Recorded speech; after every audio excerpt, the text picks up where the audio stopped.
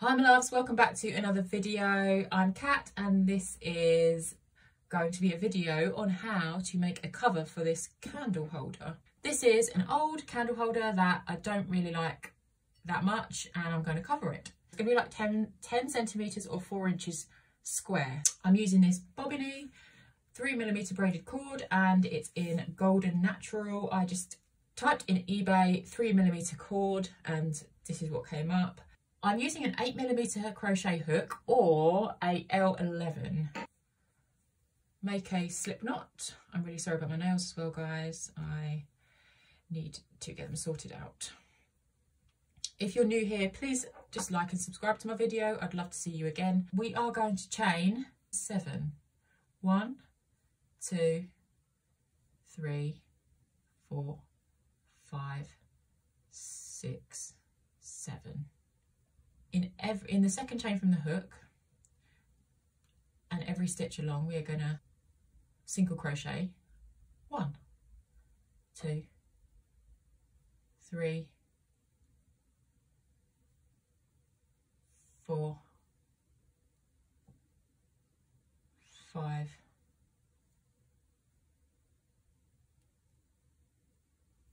6. All right. If it curls a little bit, don't worry about it. It will straighten out. Then you're going to chain 1 and turn. And you're basically going to repeat this until you have a square. But feel free to follow along with me. 1, 2, 3, 4, 5, 6. Chain 1 and turn, do exactly the same thing, single crochet 6,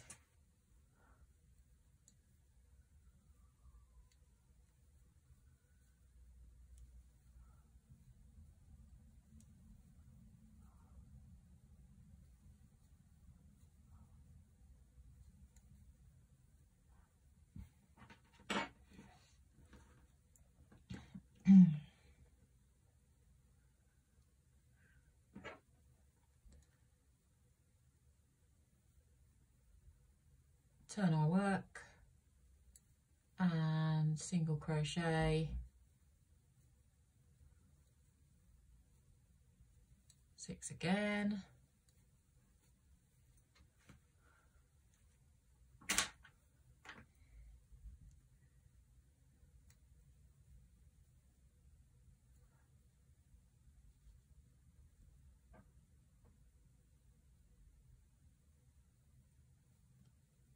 chain 1 and turn 1, 2,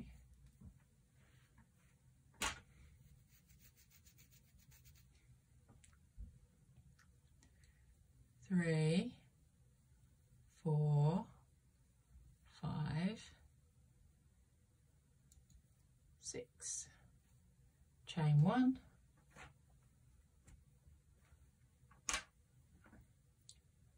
and turn 1, 2, 3, 4, 5,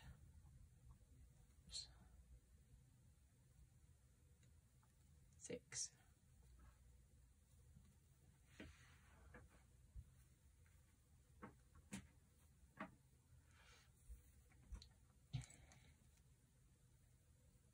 Chain 1 and turn 1, 2, 3, 4, 5, 6. Okay, so now we have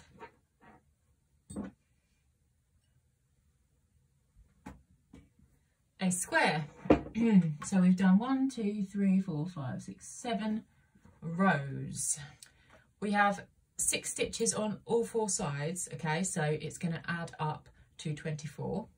So what we're going to do is along this side we are going to single crochet 6.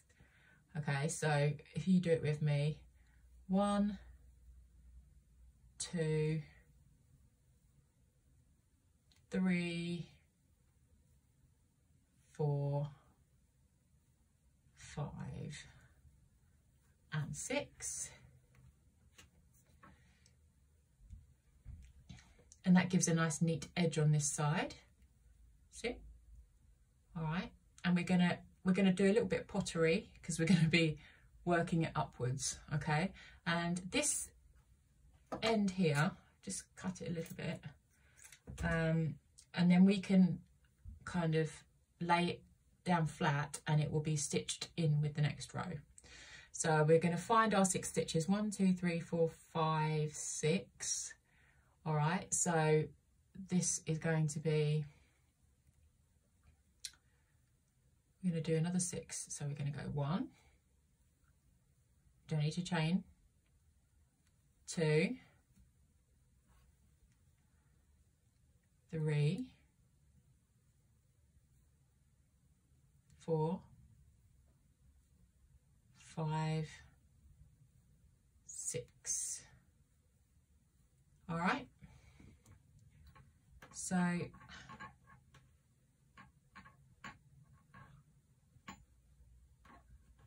there we go. So now we have 3 sides. We're going to do the next side, so the 4th side. Okay, so we're going to just do all along here. We're going to find our 6 stitches. So we're going to go 1, 2,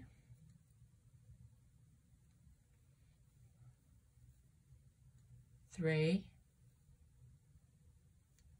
4, 5 and 6, and now we're back at the start. We can slip stitch. That's lovely. What I'm going to do is slip stitch into the first stitch here, back loop only. Okay, so pull through and pull through that loop there. So then we're going to go around in the back loop only. So we're going to go 1, 2, 3, 4, 5, 6, 7, 8, 9, 10, 11, 12, 13, 14, 15, 16, 17, 18, 19, 20, 21, 22, 23 and 24. Okay, so you're going to do a little bit of pottery because this is looking a bit doily-ish. We're just going to carry on around these back loops. So you're going to go, you've done 24, so you're going to go 1, 2, 3, whoops,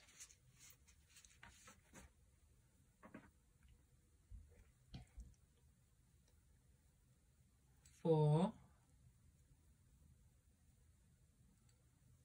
5,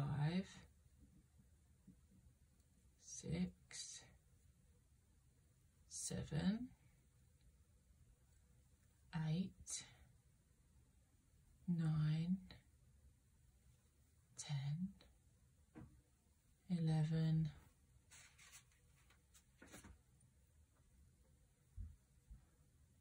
12, 13, 14, 15, 16, 17,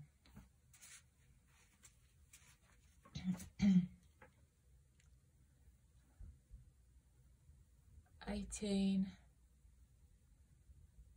19, 20, 21, 22,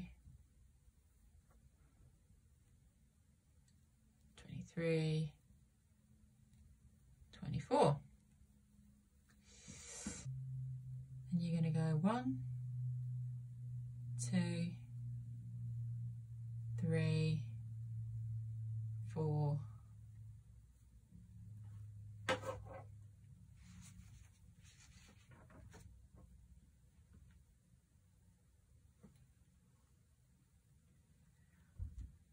5, 6, 7,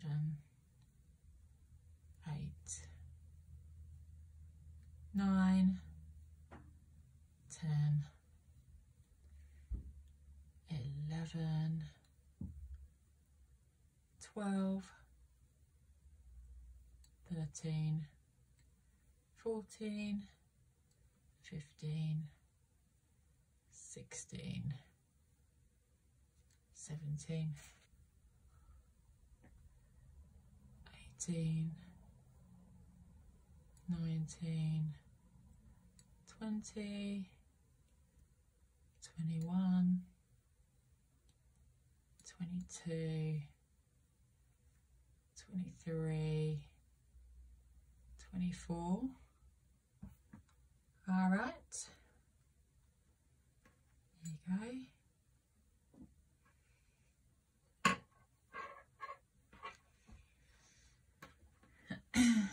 And then if you want to, you can kind of keep that in there to kind of line it up, so you can go, oops, don't know if you can see this, 2, 3, oops,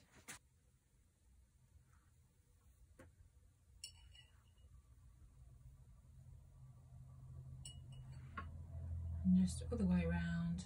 Oops.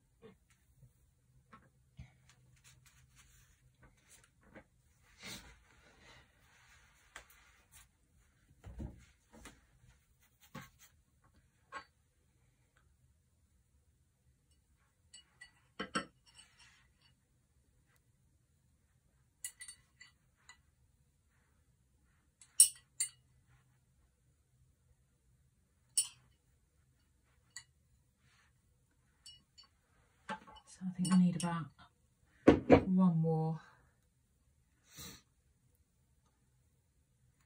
row.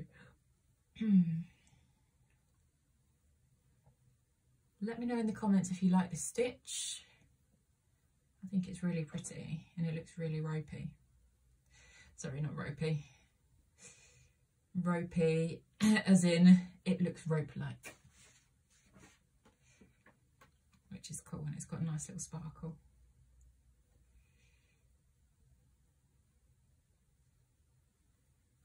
So back where you started is, where is back where you started? It's there, okay. So you might need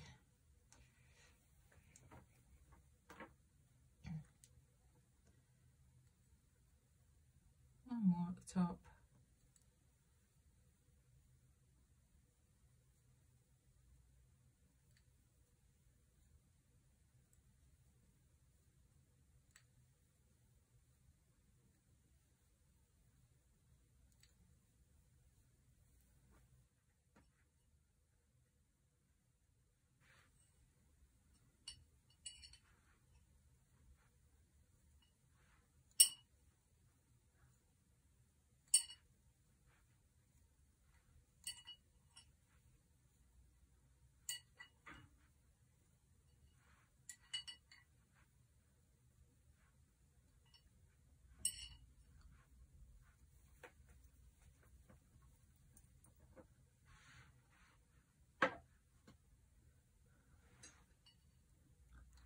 have to say, this material may be flammable. Obviously you're not going to put a flame near this, it's just for the outside.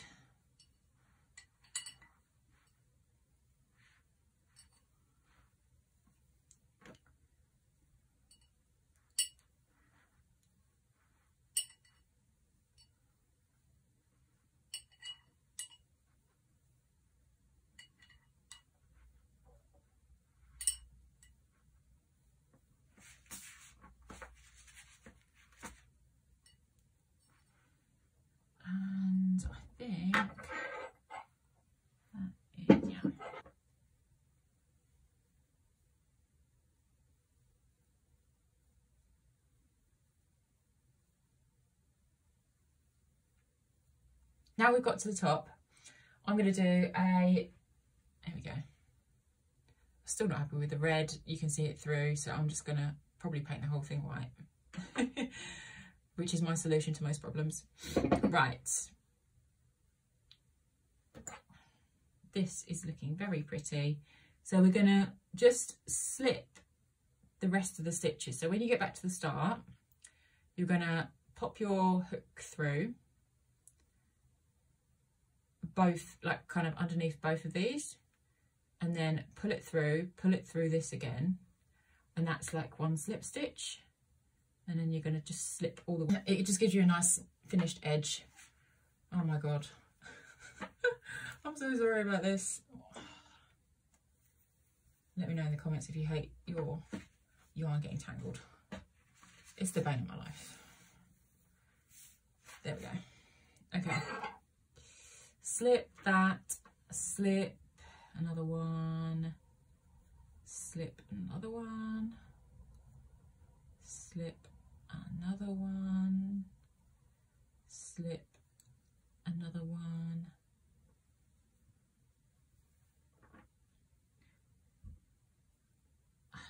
pretty, and then slip another one, slip, and then you can see when you come back to the start, you will be able to see it.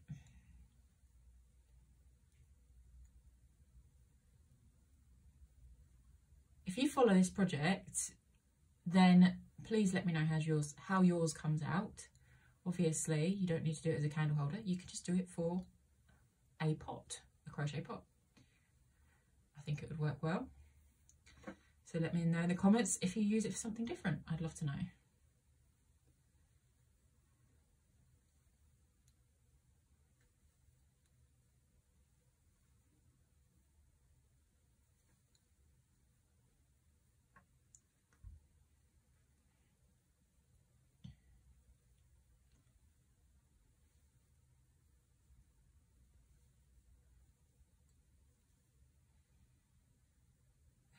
And then you can see it kind of goes like that on the edge. Whoops. I think that's where it was. Yeah, okay. So, now we can see